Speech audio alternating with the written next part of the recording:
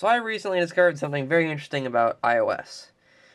And if you have 3D Touch on your iPhone, which is a 6S or newer, you can hold down on the left side of the screen and just pop open your multitasking menu. You can just do it. It's very weird. And you have to obviously put pressure down because it's using 3D Touch. And you can pop it open. It's a quick tip. Super useful. I believe you can do it from nearly any app. And just kind of pop it open. It's a very interesting way to do it instead of, obviously, double tapping the home button. You can just press it open. There you go.